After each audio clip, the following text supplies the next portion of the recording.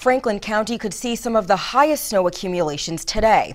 22 News reporter Mike Mascadrelli is live at our Franklin County Bureau, where today's storm is just what Berkshire East Ski Resort was hoping for. That's right, Sierra. Berkshire East and Charlemont said today's storm is making for ideal conditions on all of their trails. Take a look. Diehard skiers and riders braved the snow-covered roads to make their way to Berkshire East Ski Resort today. This was skier snow, real powder, which New England skiers don't often have the chance to enjoy. Berkshire East said they can survive on their man-made snow, but the natural snow gets people really excited to ski.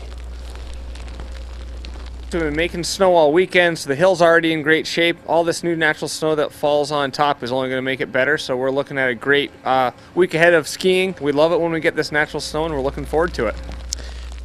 Porter Henry told 22 News they're hoping for mostly snow with this storm, but he said the sleet and freezing rain that's expected to mix in won't hurt conditions. Berkshire East is hoping for at least 10 inches of snow by the end of this storm. We'll see how that turns out. Here in downtown Greenfield, the snow has changed to sleet, and there's only about 4 inches of snow on the ground. I'm live at the Franklin County Bureau tonight. Mike Mascadrelli, 22 News.